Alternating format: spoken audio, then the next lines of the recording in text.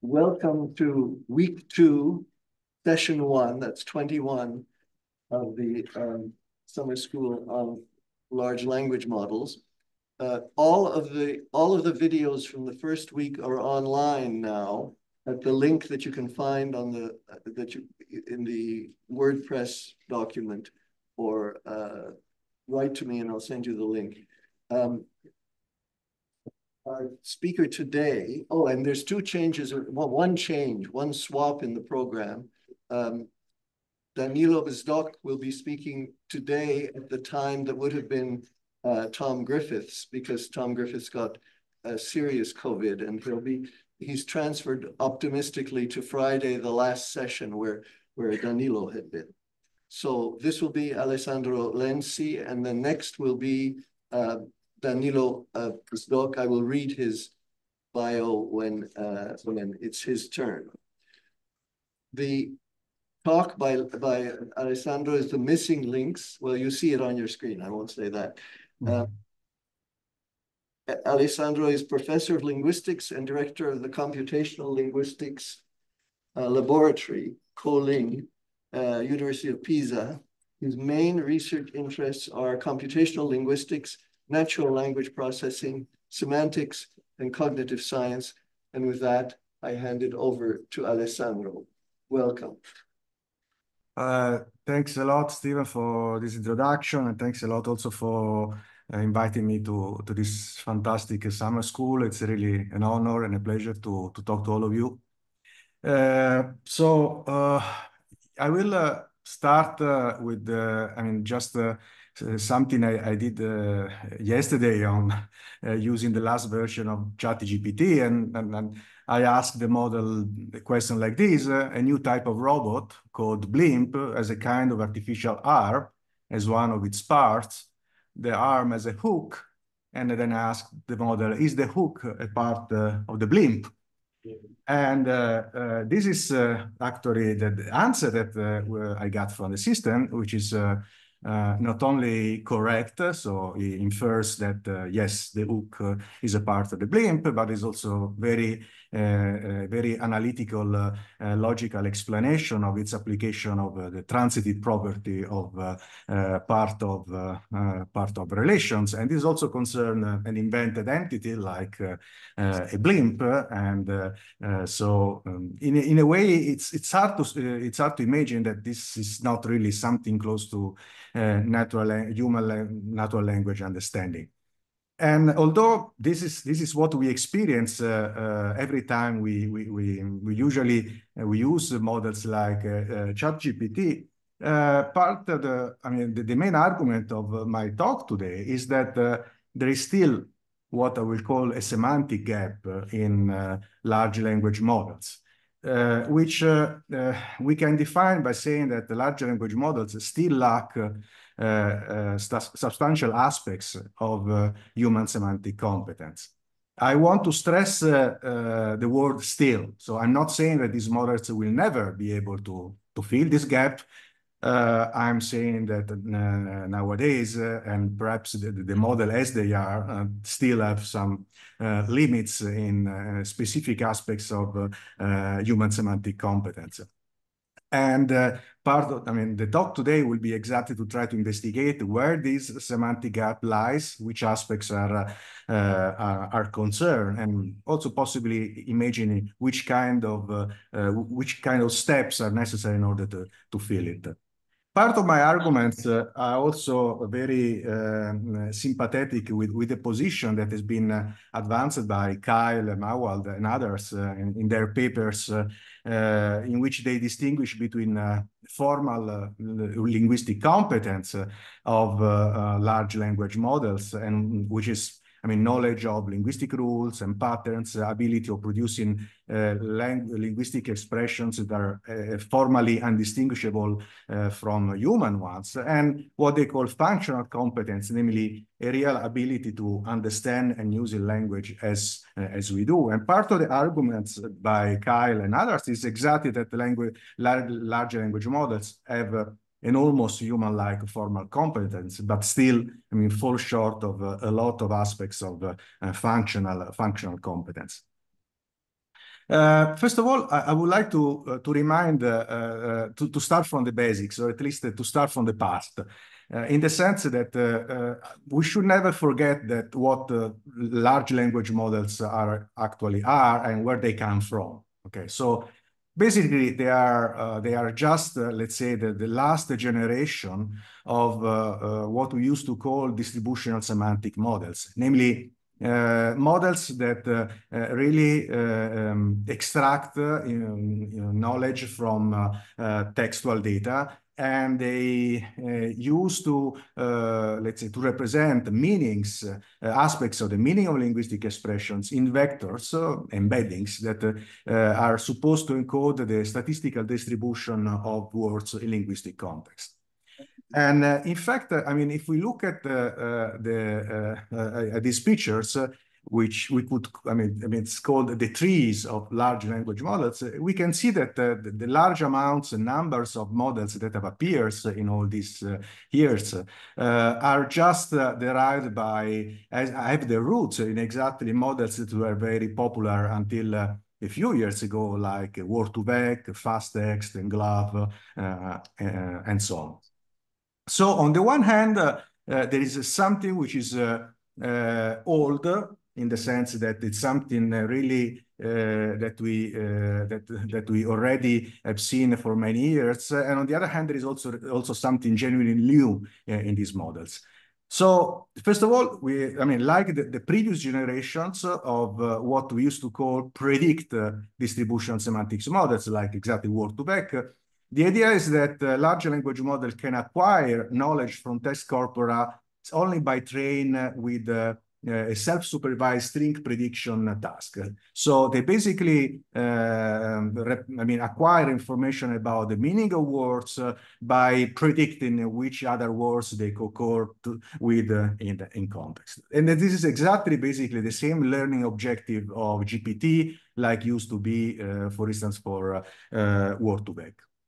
On the other hand, there is also something genuinely new in these models that we all know, which is also first of all, we know that they are much more complex and deeper, narrow architectures with respect to the previous generation distributional semantic models.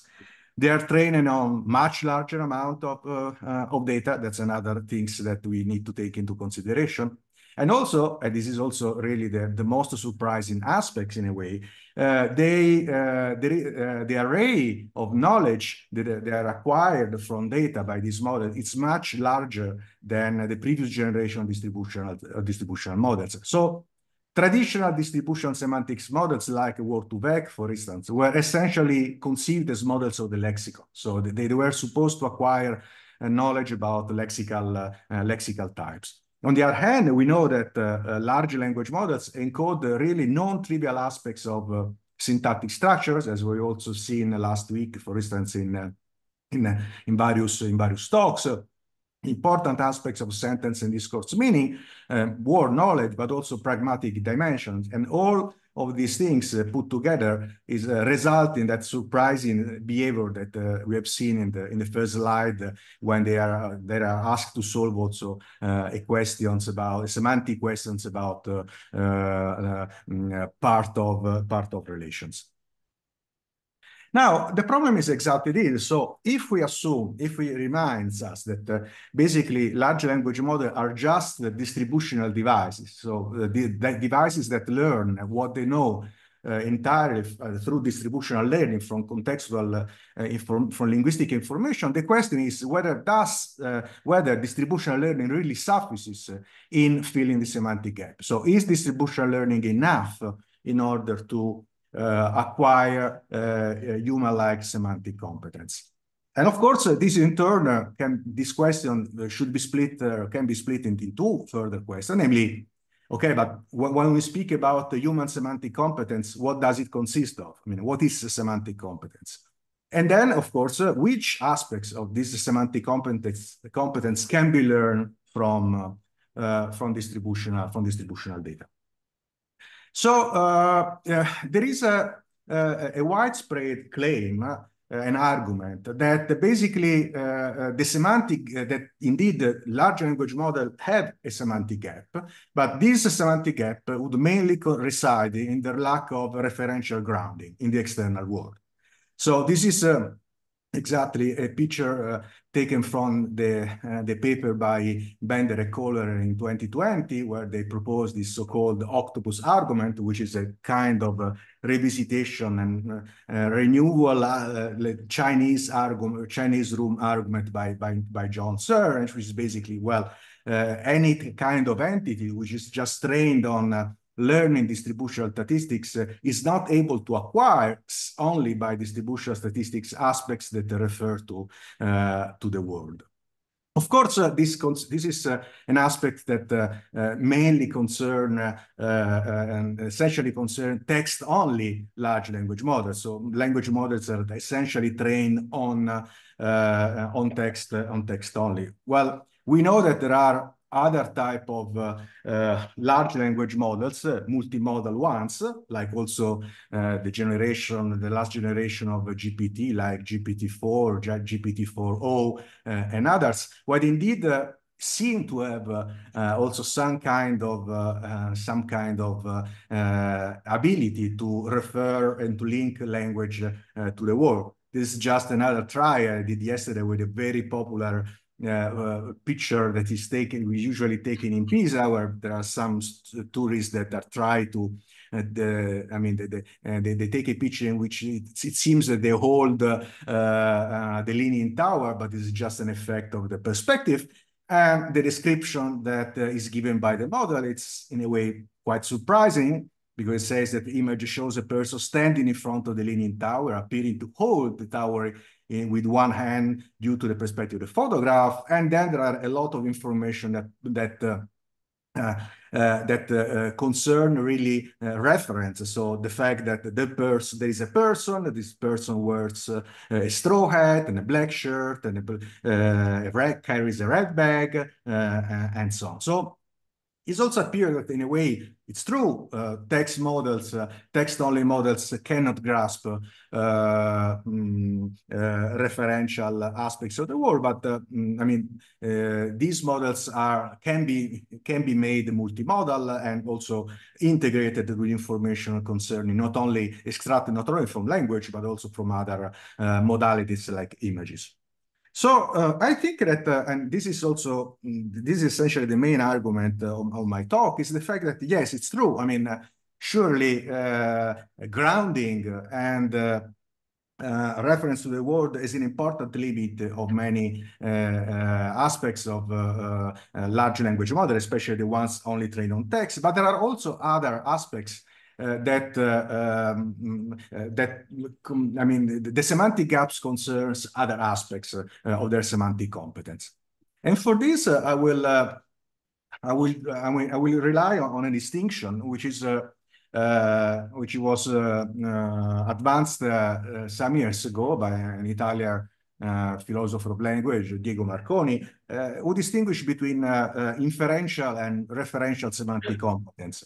So Marconi talks about referential competence as the ability to map lexical items onto the word. So basically, which is exactly what we have seen in action when the model was able, for instance, to understand that there was a woman with a red bag in the picture, or when we, for instance, we say aardvark and we are able to point to the specific animal that the name aardvark refers to. But besides the referential competence, there is also another crucial aspect of the human semantic knowledge, which is what Marconi calls inferential competence, which is the ability to manage a connection among words, underline some performance as semantic inference, paraphrase, finding a synonym, and so forth. And what is inferential competence? Inferential competence is, for instance, knowledge that an aardvark is a mammal, that an aardvark has legs, and all this type of knowledge information, which is also relevant in order to draw inferences about aardvark, independently of our ability to refer to that actual animal in the world. Well, basically, There is a common argument on large language model and their understanding capability that actually, let's say, inferential competence is in principle not a problem for these models, in the sense that the idea is the fact that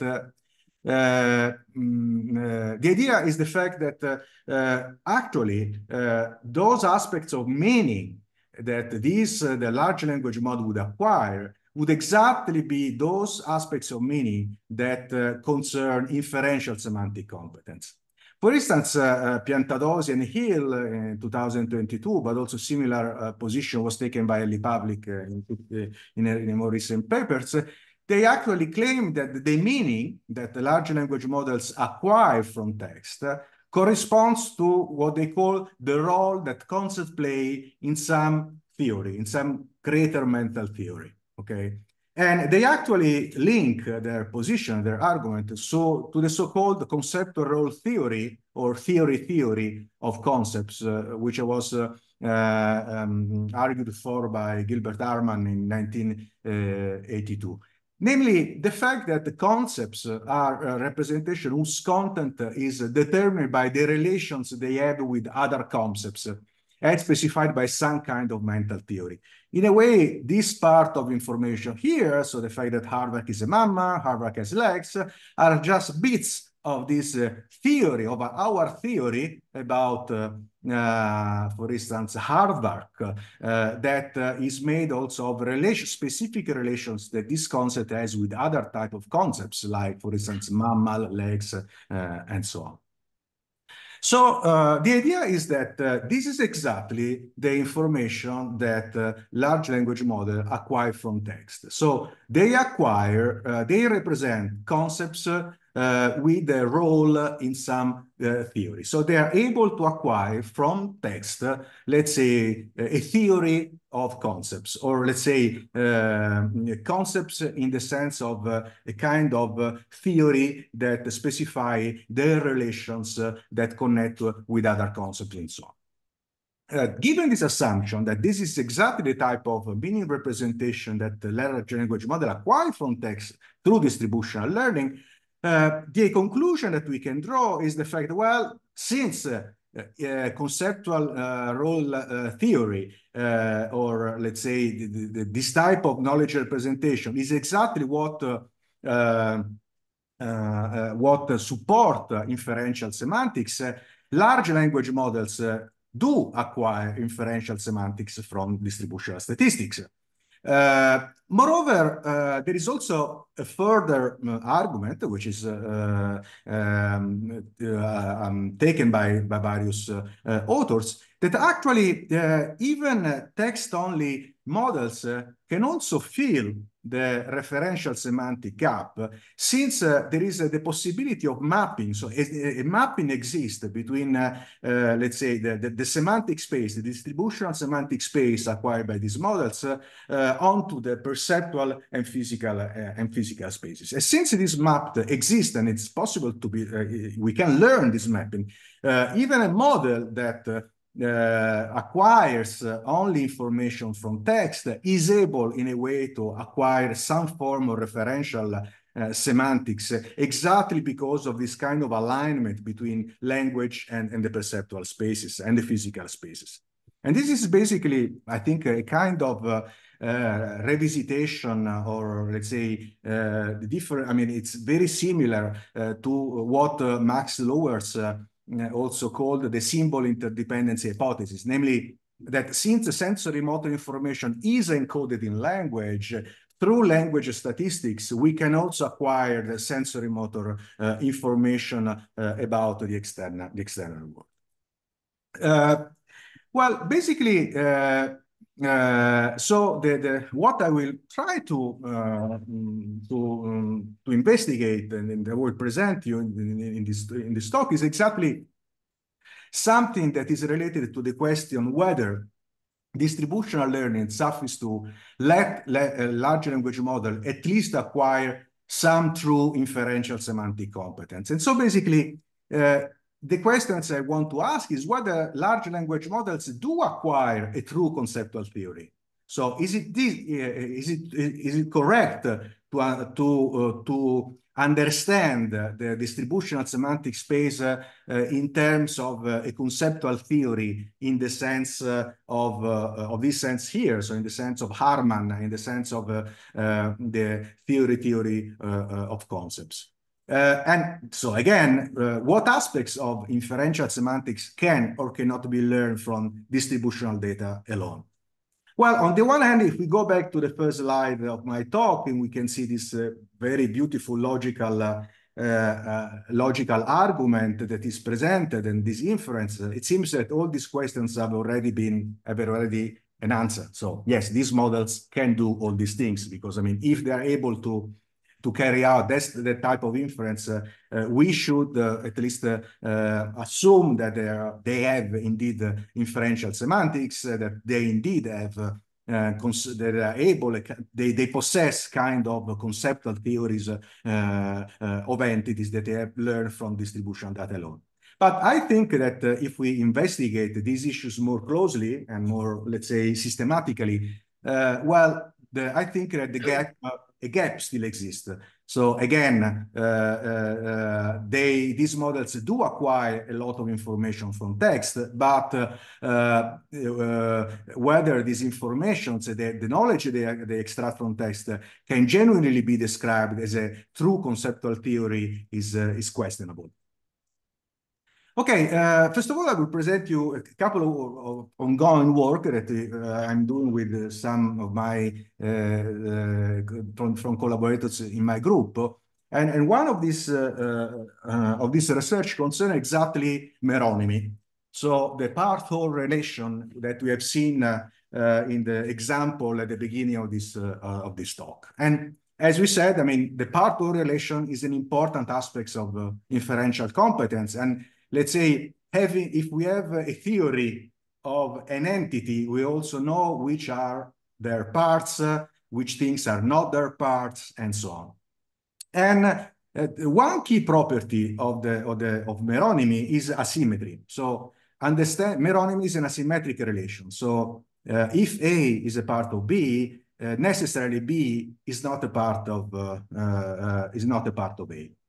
And so the question is whether the language models knows the parts of objects, and especially knows that the part-whole relation is truly symmetric.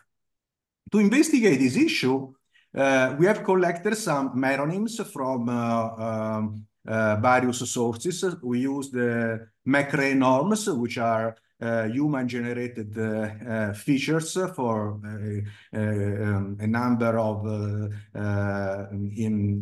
concepts, and so we extracted all the features that were specifically labeled as meronyms. And we also extracted the part of relations from ConceptNet, which is another handmade conceptual network based on also human judgments. In the whole, we extracted 900, almost 1,000 part-whole pairs from McRae, and again another approximately 1,000 part-whole pairs from ConceptNet. And we wanted to test whether different type of language models, how these language models deal with the meronymy information. And we did experiments with 3 models. The first one is Llama 2 without instruction tuning. Namely, this is really a foundational model. This means that Llama 2 only acquires information from the prediction learning objective that we have seen before. So it's a basic distributional model. Then we use an instruction tuned version of Llama 2, which is basically a language model that has been instruction tuned and so on, is specialized for chat. And then we also use the GPT-4 model that also has been tuned by, which is way bigger than the other models, and it has also been tuned with reinforcement learning from human feedback. We tested with these models on 2 tasks using prompting. And we prompted these models on a question task about meronymy and on a statement task, which is basically target exactly the same type of informations, but in a different way, also because we know that prompting can be subjected to different type of, to variations, also in the way the task is formulated. So, and for instance, in the questions task, the prompt was your task is to answer the following question. So you must answer strictly with yes or no. The question, is the wheel a part of the car? While in the statement task, we presented the part of relation is a statement, the wheel is a part of the car, and the model has to answer true or false in the task. Now, the important thing is that we tested each meronymy pair, X and Y, in a direct and a swap test. What is the difference? Well, the difference is that in the direct test, the sentence was presented in this way. The X is a part of the Y, and the correct answer was true. While in the swap test, we presented the sentence in the reverse order, and we said that the Y is a part of the X, and in this case, the correct answer was false. Okay, and we defined what we called a meronymy knowledge criterion.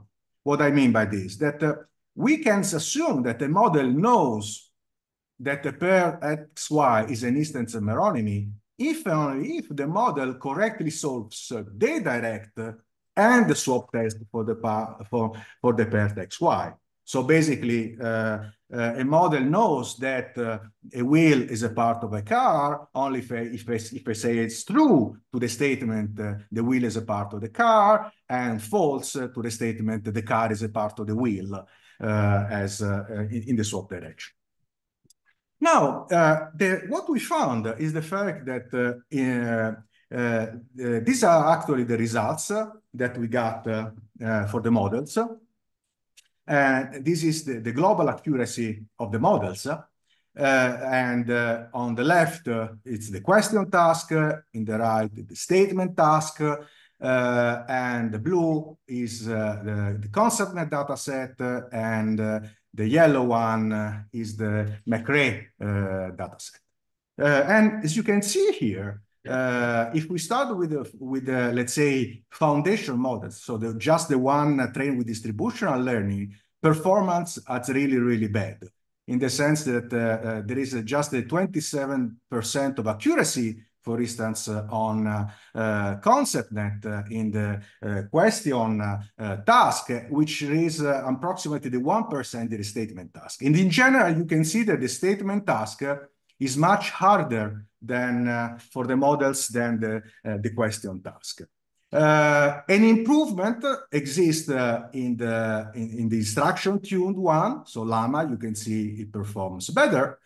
And of course, I mean, the best model is GPT-4, but notice that in the ConceptNet, even the best models, the best model reaches, for instance, on ConceptNet, just 69% of accuracy on the question task, and 66% of accuracy in the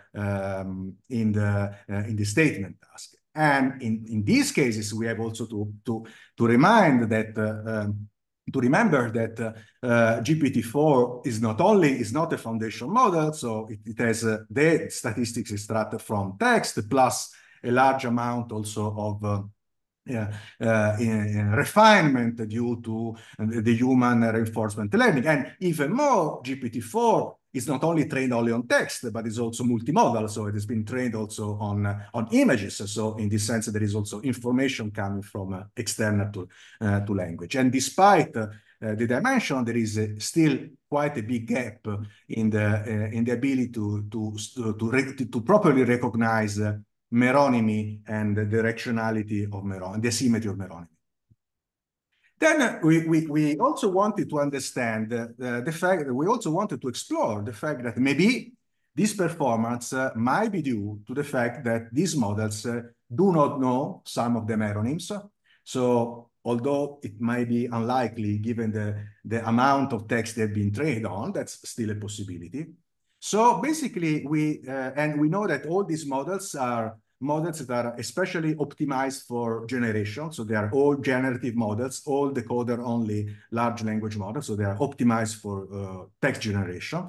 And so we also design a part generation task. So in this case, the task of the model was to generate part of objects. Okay, and we gave the models the holonyms, so the concepts, the target holonyms that we use in the previous experiments. We asked the model to generate parts. And these are the statistics. So you see that we only did this with the two better models, so two best models, so GPT-4 and the Llama Instruct, because the non-instruct model was, the performance was, and since this model is not optimized for chatting in a way that we expect it to have, in any case, a very noisy result. So you can see here that these models generate a lot of parts, a lot of meronyms. And we also carried out the manual validations of all these meronyms. And you can see that we validated all the meronyms generated by Llama, and we got an accuracy of almost 93%. So all 93% of the parts were correctly generated, were correct parts. And also we did a sample, we took also a random sample of 300 holonyms, and we manually validated all the parts generated for these 3 holonyms. And again, for GPT-4, the accuracy is very high, between around 97.5% of accuracy. So this means that these models generate a lot of parts, know a lot of parts of these entities. And so we decide to carry out another experiment, which is exactly to say, okay, let's try to test these models on the same task that we've seen before. So the question and the statement task to understand for meronymy identification by using as data the parts that they were generated by these models. So basically, the aim of this experiment was to answer questions like, but do these models know that the parts that they generated are actually parts and satisfy the asymmetric property of meronymy and the meronymy knowledge criterion? And this is what we got. And we can see that, again, for Llama, only approximately 45% of all the parts, so of all the meronyms that were that were generated by the model, were also recognized correctly by the model itself as parts. And again, GPT-4 has a much higher performance, but notice that, for instance, in the question statements, it reached only 81%, which goes down to 74% in the statement task. So this means that even for GPT-4, approximately 1/4 of the parts that were generated by these models were actually not recognized by these models as being part, didn't satisfy the meronymy knowledge criterion that I showed you before. So basically, the conclusion is that the large language models do not always know that the parts they generate are parts, or they do not know that these parts have the properties of meronyms. And this is an instance of what has been called the generative AI paradox, namely the fact that in many cases these models perform much better in generation rather than in understanding. So in some sense, there is a mismatch between what they generate and what they truly understand from languages. And this case of meronymy seems exactly to be one instance, one example of this problem. As a last task on meronymy, we also try to design a meronymy logic test. Basically, the idea was to give the model sentence pair that differ for their truth conditions. You can see, for instance, in some cases, one was true and the other was false. like the tail is a part of the dog, true, the dog is a part of the tail, false. In other case, both sentences are true, the tail is a part of the dog, the arm is a part of the body. In the fourth case, in the third case, two sentences are false. And then the fourth case is we have the reverse of the first case. So the dog is a part of the tail is false, and then the tail is a part of the dog is true. And basically, the idea was exactly to test whether the model was able to assign the right truth conditions pairs to the sentences. Again, to understand that this is true and the other is false, or in this case, to say that this is false and the other one is true. And we did this test in one version, which is like this, with this type of prompt. And in a second version of this prompt, we also give the model a rule to be applied. So we specifically ask the model to apply the rule that concerns the asymmetry of meronymy. So if A is a part of B, then B is not a part, then B is not a part of A. And these are the results. And we carried out we performed these models, this experiment only on GPT-4, which, as we have seen, is just the best model. Now, interestingly, notice that the models, without the rule, they have quite very high performance, 92% in recognizing, for instance, that correctly recognize the true-false pair. But interestingly, this performance changes if the same sentences are presented in the reverse order. So while in these cases, so when we have these cases in which the two sentences appear in the order true, false, the performance is higher, but drops when the order is reversed.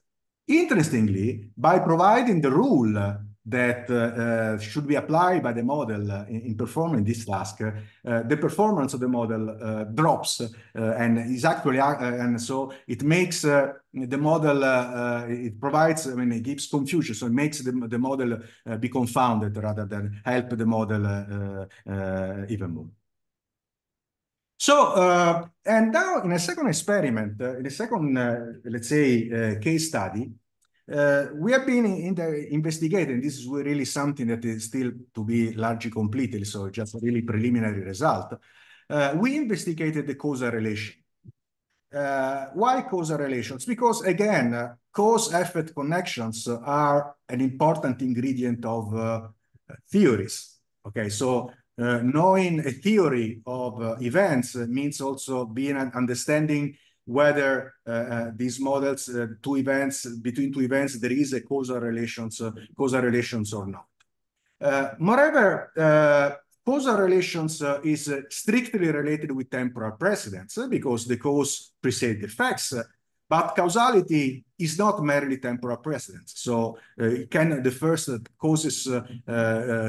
causal relations cannot be reduced only to temporal precedence.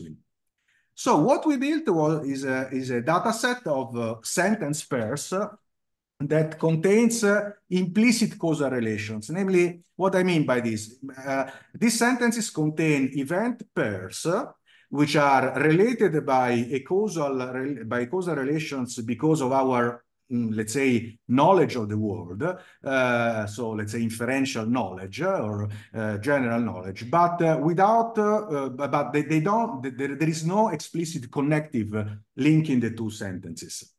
And we had 200 sentences in which there is an implicit causal relations, and 200 sentences connected by an implicit temporal precedence relation, and 200 sentences that contain events that are not linked neither by causal nor by temporal relations. And all these sentences were classified by 5 expert annotators in order to identify whether the two events were causally related, temporally related, or neither of them. I will focus only on the two cases of causal and temporal sentences. So we decided to understand whether semantic large language model were able to identify the correct relation and also the direction of these relations linking the two events by, let's say, understanding or by connecting. Sorry. There was an airplane passing by.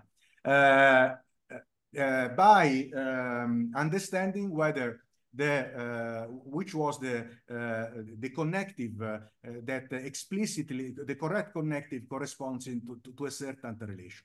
So this means that starting from a certain event pair, we design sentences that link the two original sentences by a certain connective corresponding to causal relation, where the cause precedes the effect, like in the first cases, a causal relations in which the cause follows the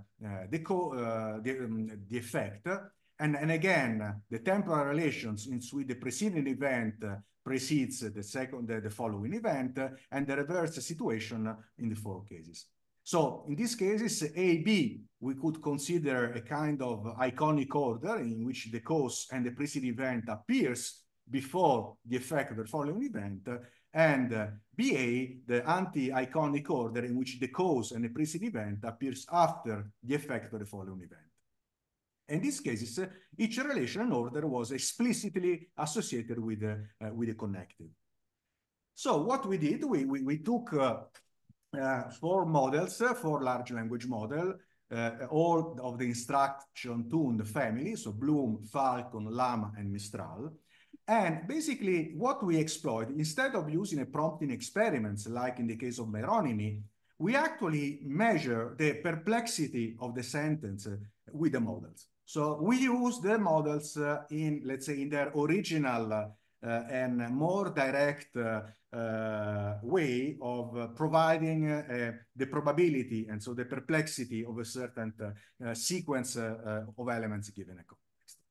And basically, we see that we designed for each event pairs four possible items, in which one the connective was the correct one given the relation and given the direction of the relation. So Luke cut his hair because Luke's hairs were too long, and that's the correct one.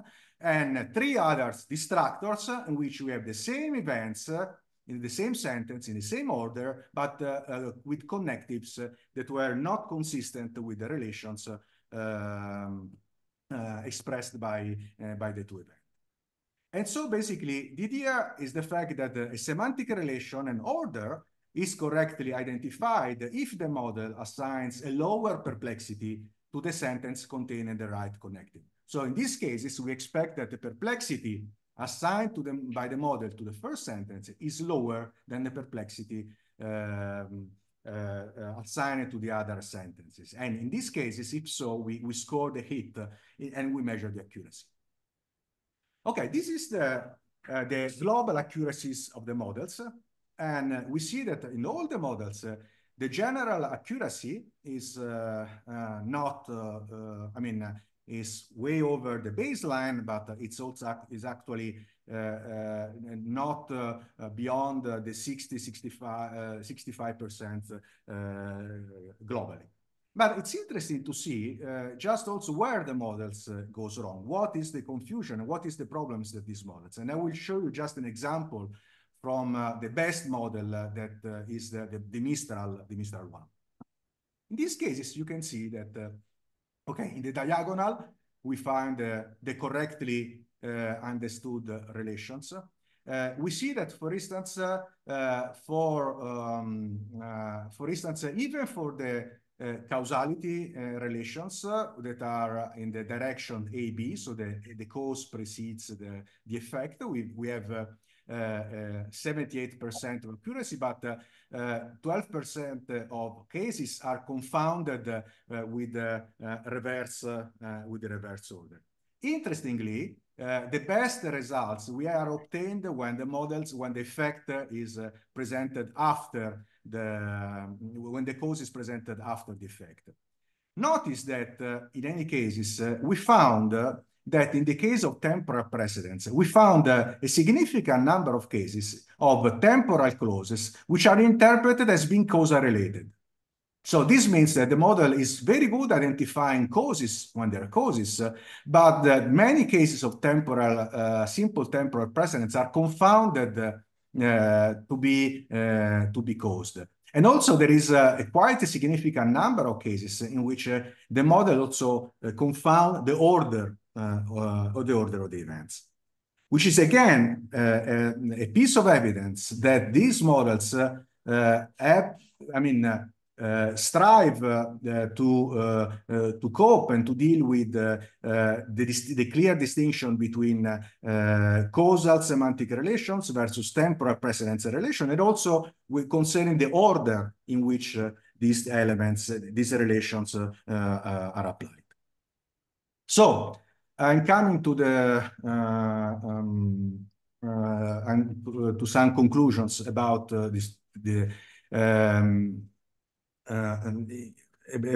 from the evidence I also showed you. So again, distributional semantics model, we started from the idea that large language models are actually just distributional semantics models, or just a derivation of the same approach.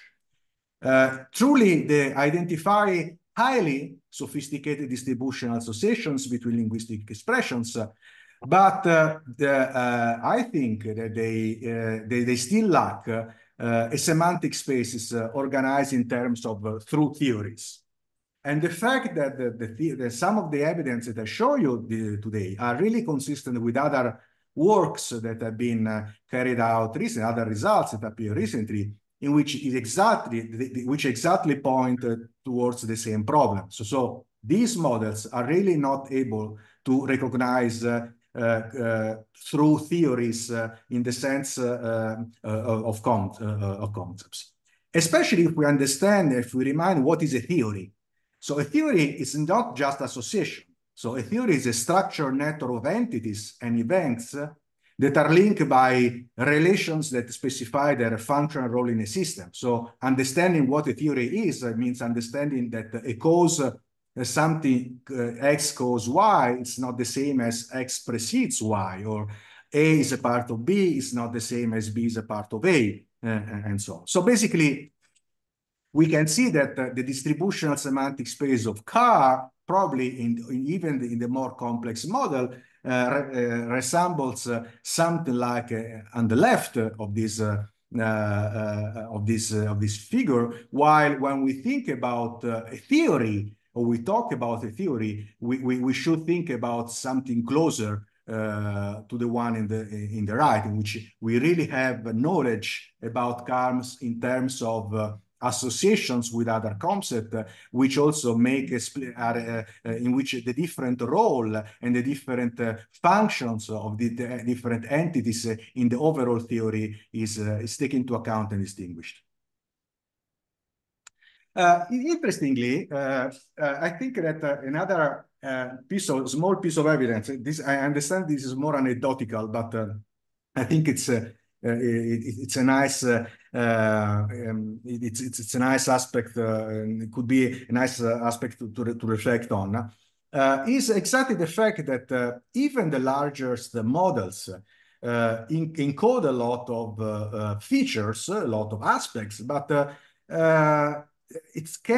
these models, the aspects are, especially in many cases, are described as being conceptuals and so on, but actually they are not really semantic feature. Okay, what is this? Perhaps you have read the recent paper appeared by people from Anthropic that was entitled "Mapping the Mind of a Large Language Model," in which basically they applied let's say, sparse encoding methods in order to identify the features that are encoded by large language models, and also to identify which features are most activated by words that are given to input to a large language model. Okay, in this paper, in this work by the people in Anthropic, they also identify what they call a part of member of a feature, which is exactly this one. So the feature, this is the number of the feature. And if you go to their site, you can visualize what are the words that this feature activates most.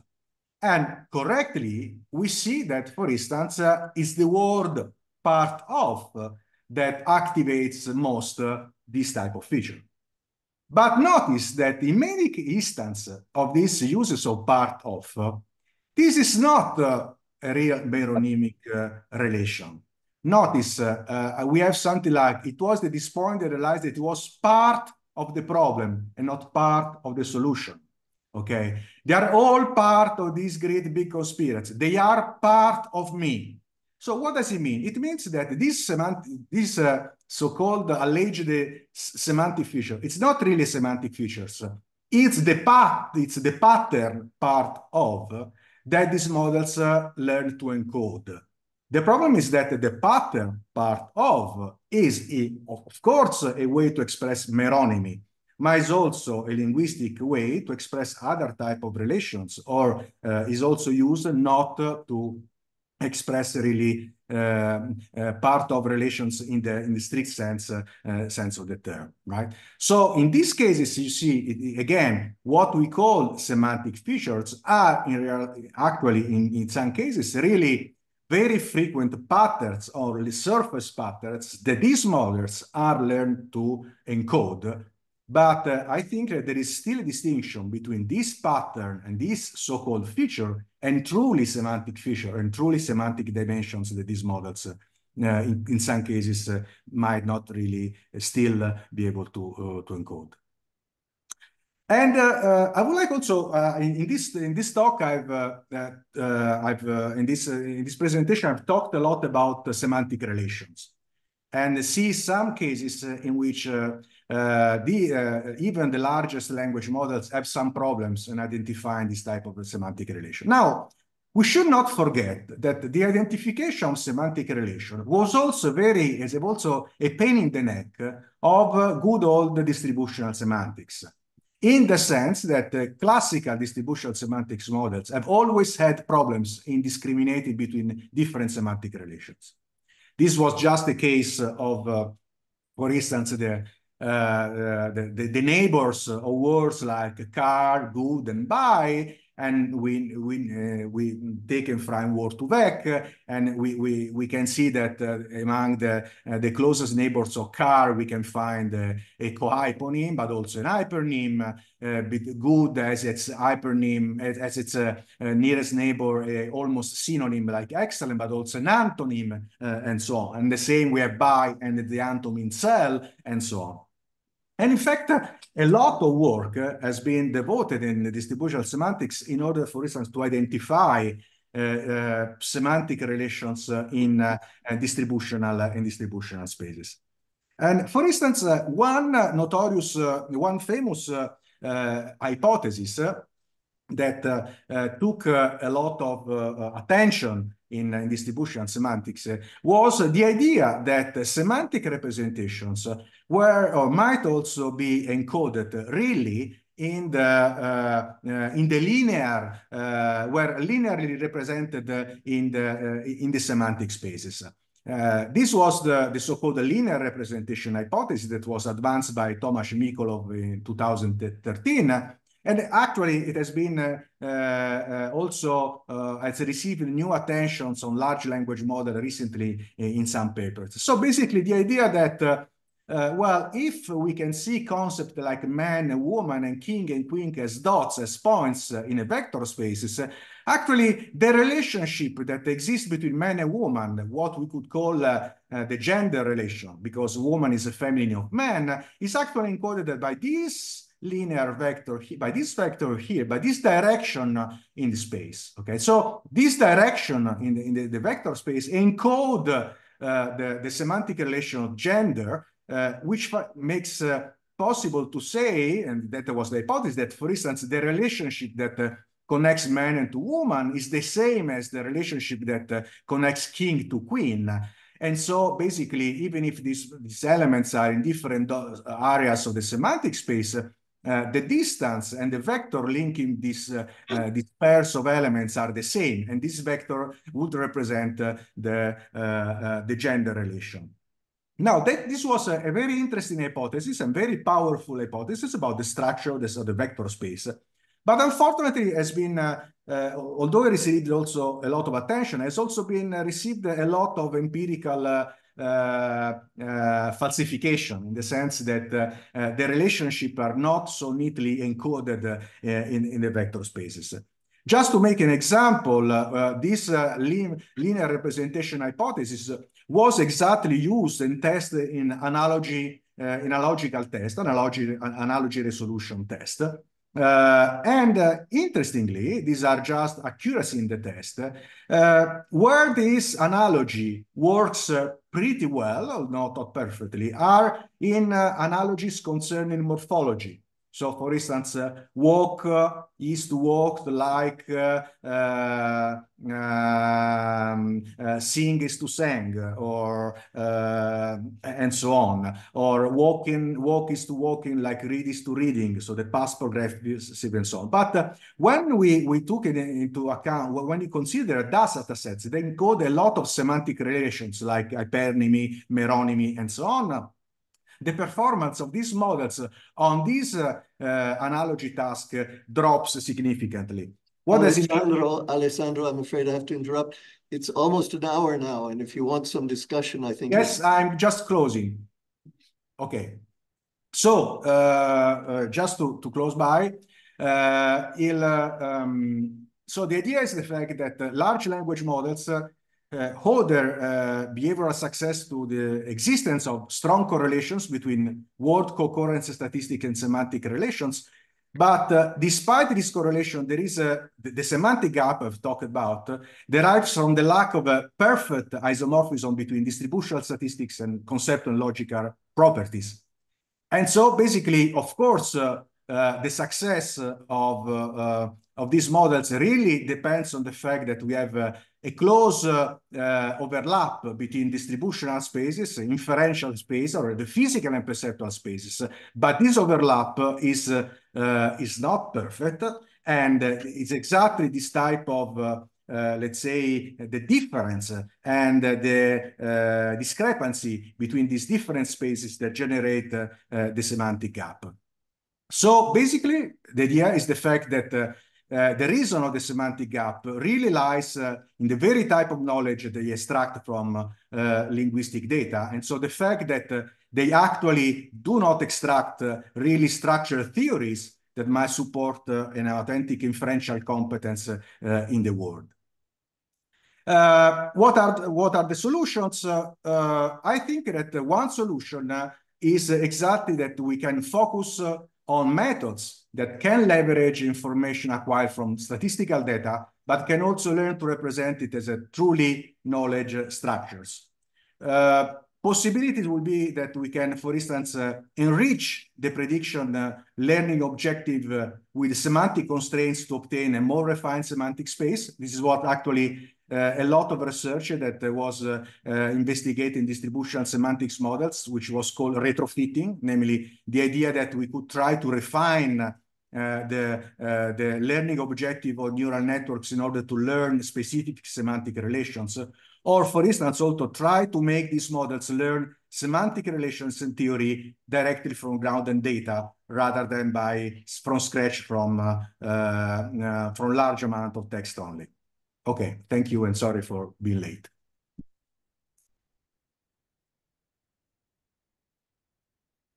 Thank you very much, Alessandro. And now your discussant, Friedemann Pulvermüller from the Freie Universität Berlin, will discuss not the cartography of the mind, but the cartography of the brain, I think. Go ahead, Friedemann. Thank you very much. Thank you, Stephen, for the introduction, and thank you, Alessandro, for your fantastic talk. I will make a few comments, indeed touching upon the brain, but also let me just start with a more general approach, and I apologize in advance in case Alessandro, you sent me kindly your slides. I may have a citation here, which was on one of the slides I saw, but which was not in the presentation anymore. So in this case, please correct me and okay. So you made a very important point. GPT and other large language models cannot do some things about semantics. They are missing something. You speak about the semantic gap. This may be related, as you mentioned, by the fact that they are missing symbolic representations. Or in your words, also, they are missing true knowledge structures, real semantics in a sense, and in particular, inference schemes, and some of them easily formulated in terms of predication, are missing. So if we say rabbits have ears, and ears do not have rabbits, this is a relationship everybody knows, every human, but obviously, as you very importantly showed, ChatGPT is not bad at that, but there's room for improvement. Likewise, with inference schemes of the sort that if you of a more complex type. You also touched upon, but only very peripherally, on grounding in the world as something that could be a factor. But if I understood you correctly, then, and please again correct me if I'm wrong, my impression was you would suggest that adding this information about grounding might not help so much. Or are you, or is this right?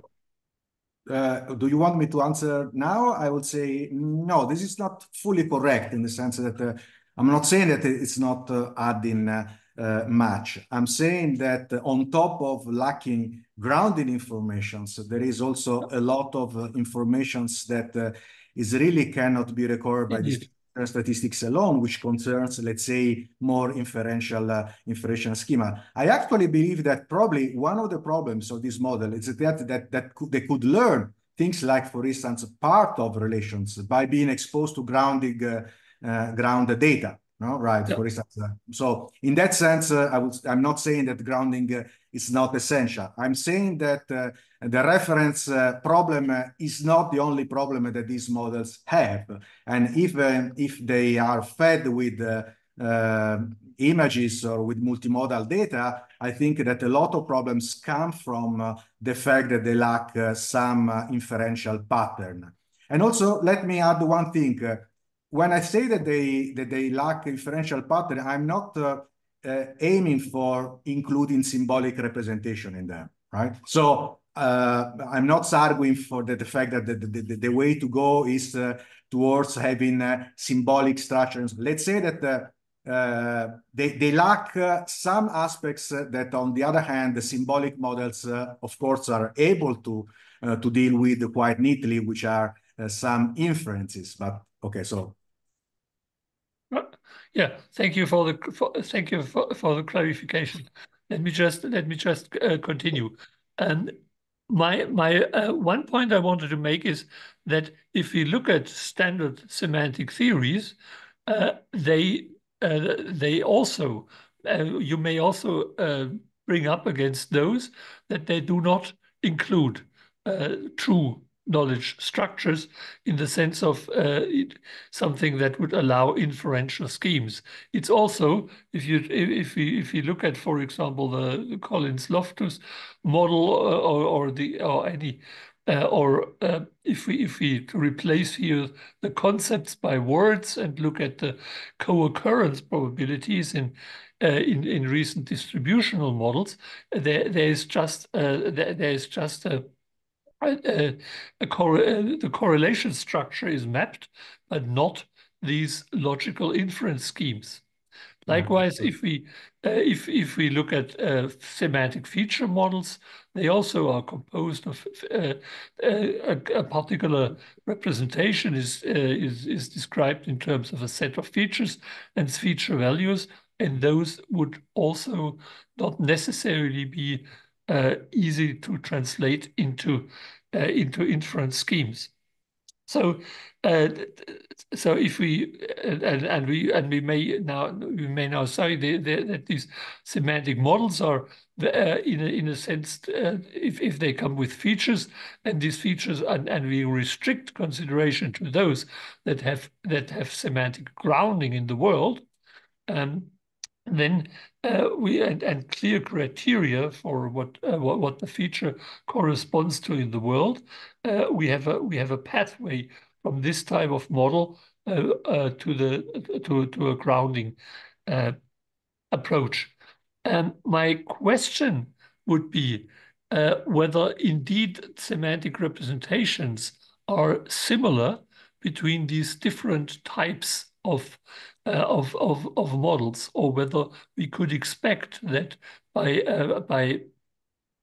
complementing distributional semantic models with grounding, we might improve the semantic representations already.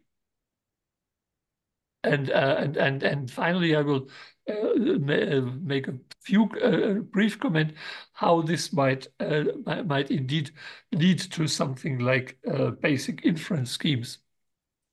This is a citation which I found on your previous slide, and there you say that that we actually would hope that there is a degree of correspondence between or overlap between the semantic information coming from distributional statistics and from the world. And so ideally they would provide the same information. Some people have claimed that, others but one might indeed object and say, is this indeed so? Would word-to-word correlations? So the question, how frequently, how well do words co-occur in texts, and would world-word correlations? How good is the consistency between the occurrence of a word and a certain pattern in the world, in the environment, in the grounding pattern? How would they relate to each other? Would they be indeed congruent, or only similar, or a little bit overlapping? And of course, everybody knows that we can convert these distributional semantics into semantic vectors and measure, for example, the similarity between the semantic similarity of two words in this particular framework, in the distributional semantic framework. We can also do the same thing in a grounding perspective, for example, by using features, grounded features, and build huge vector spaces with those, and also likewise measure angles between or Euclidean distances between the conceptual representations. And now the question might be whether these vectors are, in a sense, the distributional and the grounding ones are the same indeed as hoped, or rather not so much. And one way of assessing and visualizing these similarity spaces is called a method called representational similarity analysis. This got famous in the brain research domain, but it can also be applied to looking at cognitive and semantic measures and compare those.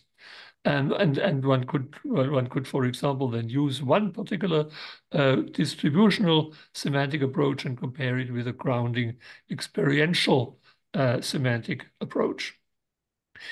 This is the result here we have 100 words or so divided in 6 categories: related words, animals, tool words, and so on and so forth. And so each word category has, I think, 16 or so items, and you can see the matrix would show you the similarity of a given word with other words from the same category, subcategory, from a larger category. Here action words, and here at the lower right object words. And then of course the diagonal is here the self-similarity, which is of course always very high. Therefore, we don't look at it. And then we see, what we can see here is that the degree of dissimilarity is rather low, sometimes for the individual categories, especially here. And sometimes there's a huge difference, a great dissimilarity here in red and yellow between the action word and object word categories, for example. Now, the interesting thing is, if we look at distributional models and experiential models, they produce very different patterns. And the correlation between those two is not overwhelming. So, and if you look more qualitatively at what they do, you see, for example, here that the space of action words is nicely divided into subcategories in the experiential grounded model, but the distributional model makes a big mess here. So it's not really well able to separate different types of action words. Likewise, here in the object word space, we see here in the distributional model a very nice delineation of this category. This is food words in this case, and while here in the experiential grounding model, we do not see much. It seems that this category, this subgroup, is subdivided in different parts. But on the other hand, here we see a very good mapping of this category of animal words, which is not so clear in the distributional model. So essentially, we see semantic similarities of different kinds, best captured by the different models. There has been recent research on brain activation, where people then looked here, for example, a study by Fernandino, where they looked whether the brain activations patterns would actually be similar to the semantic similarity structure of different semantic models. And their message in the 2022 paper was in PNAS, they said grounded models did much better than competing semantic models. Here, for example, in red distributional models. So they say, if we look at the brain, if we restrict consideration on those areas here in red, which are thought to be semantic hubs, then we see that the similarity of brain activation, the similarity structure of brain activations is best matched by the similarity structure of the grounding of the grounded semantic vectors. And this is so we took a slightly different approach. We did not restrict our consideration. Francesca Carota and in collaboration with Nico Kriegerskort's group, we did a series of studies of a similar sort already much earlier. And then also here in this study, we compared directly an experiential grounded model with a distributional model and found here entirely distinct brain areas that mapped these semantic similarity. So unlike the previous study by Fernandino, we see just dissociated brain areas that map the different types of semantic similarity. So from here, the suggestion arises, adding grounded semantic information to distributional semantics may lead to a more complete picture of the semantic space. So we would then include, of course, symbol referent relationships, word, learning, and likewise, and those would likewise go into representational semantic similarities. And so this is one of the suggestions I would make. The other vaguer suggestion or more tentative, sorry, not vague, but more tentative suggestion is that if we build networks now not according to the most efficient method at the moment, but if we allow the networks to become more similar to the brain and biologically realistic, we may observe, and we did this in a series of simulations experiments, that with realistic neural network structure and Hebbian learning, so a realistic type of learning, also not error back propagation or some other error-driven algorithm, and we see the development of categorical representations and indeed symbolic representations, in the sense that we see then in the network representations of a word form interlinked with neurons that symbolize or index, are grounded in different semantic features of the reference of the category term. And so the individual neural elements may correspond to a feature like has 4 legs or barks, here in the case of the word dog and the different dog exemplars. And here it's entirely clear that if we activate the word form representation, we get activation of these semantic feature neurons in the conceptual part of the grounded representation.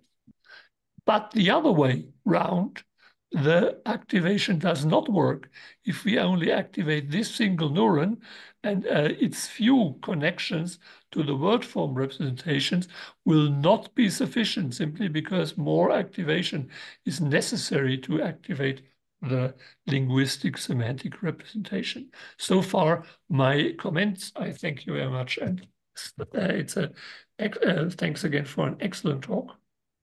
And thank you for an excellent commentary. Yeah, yes, if I can add, okay. Well, I think I kind of agree with you in the sense that there is some of the results that you showed are in line with the positions I had, in the sense that if you go to the slide about the distributional space, right, the difference between the distributional, the similarity, and that one, exactly. So it's interesting how the distributional model, pure distributional information, has a much more messy organization than pure experiential one, right?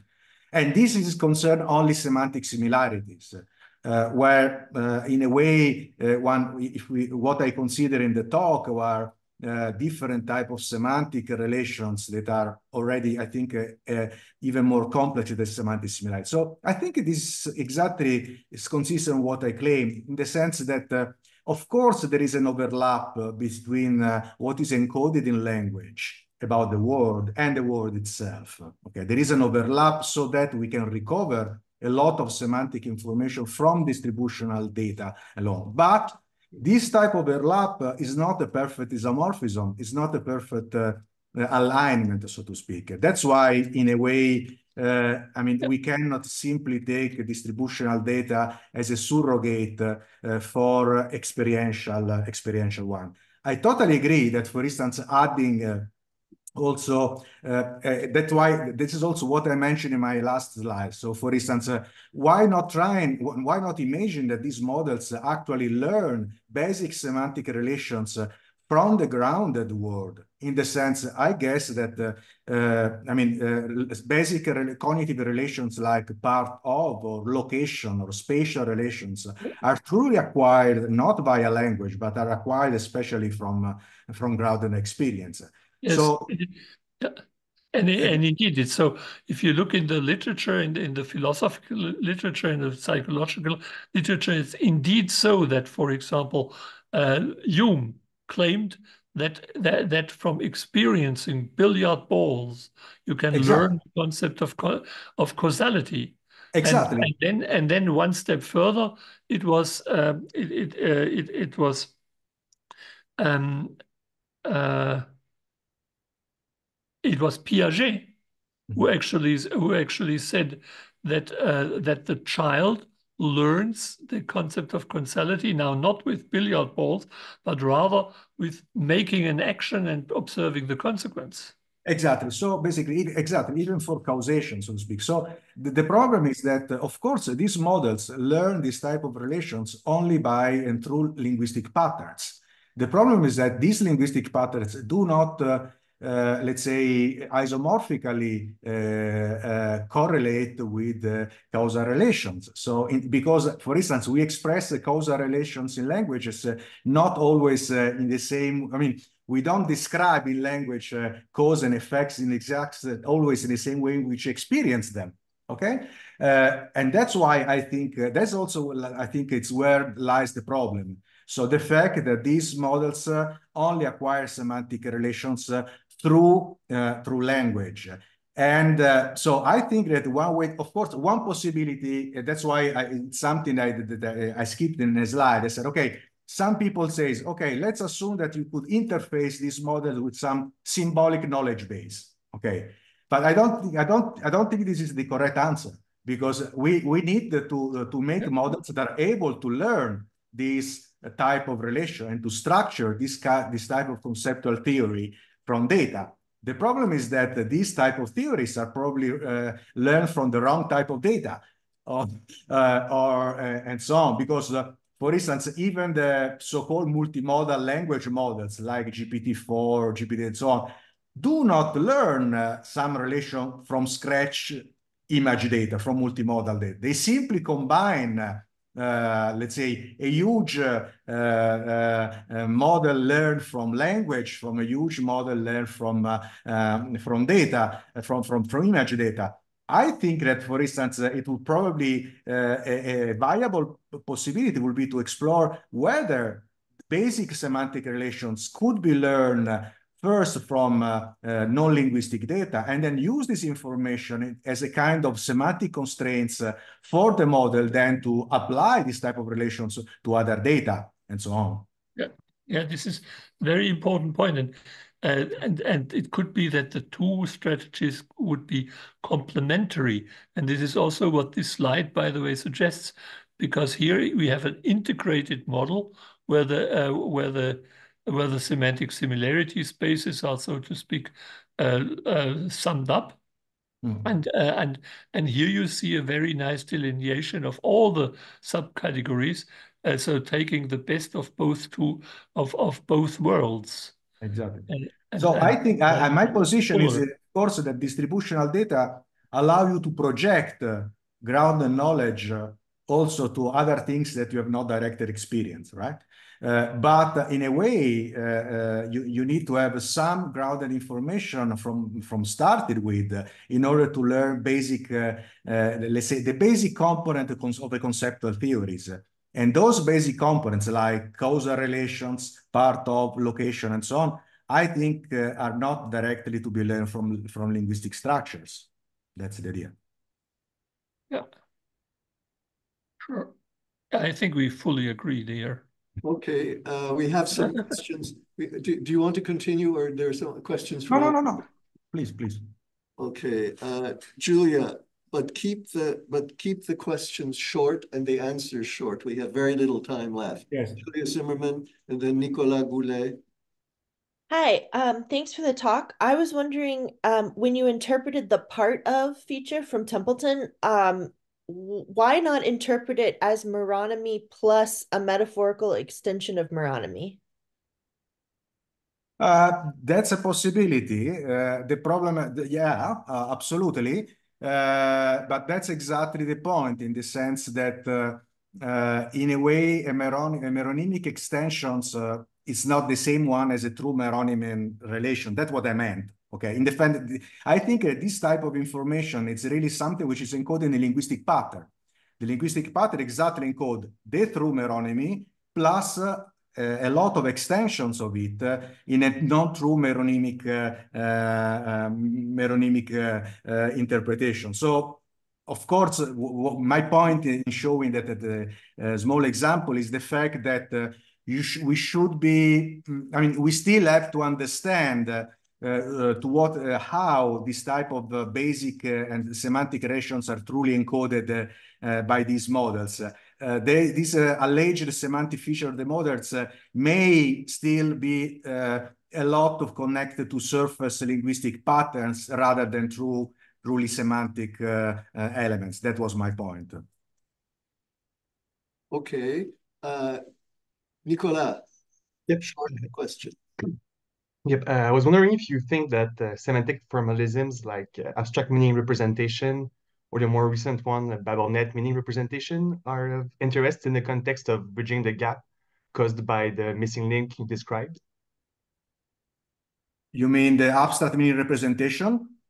Yep. For example, because it seemed very similar to the graph you showed on your last slide with the... Yes or no, in the sense. Okay, yeah. The point is, that's what okay. I think that the problem is I would like the model to learn this. I mean, we might try to learn this type of representation from annotated data, for instance, in which you have this explicit relation. It would be like saying, okay, I have some. I learned this type of relations from pairs that I know from that are meronyms or encode some other type of relations. Okay, in that sense, I think that might be a useful try and a useful experiment to do. What I wouldn't like to do is to have a kind of neurosymbolic approach in which we have let's say, the language models and, for instance, a formal language on which you want to map, on which you want to translate your linguistic expressions. For instance, like in the probabilistic language of thought hypothesis, which, I mean, I think it's a really fine model, but it's assumed that you basically took the language models and the language model translate natural language into these formal structures that are then given an input to a formal engine. So I think that in this case, it uses this type of combination of language model and symbolic representation. I don't find it very interesting for me, at least in the sense of asking the question, how do we learn this type of knowledge? How do we learn this type of structure in that sense? Perfect, thank you.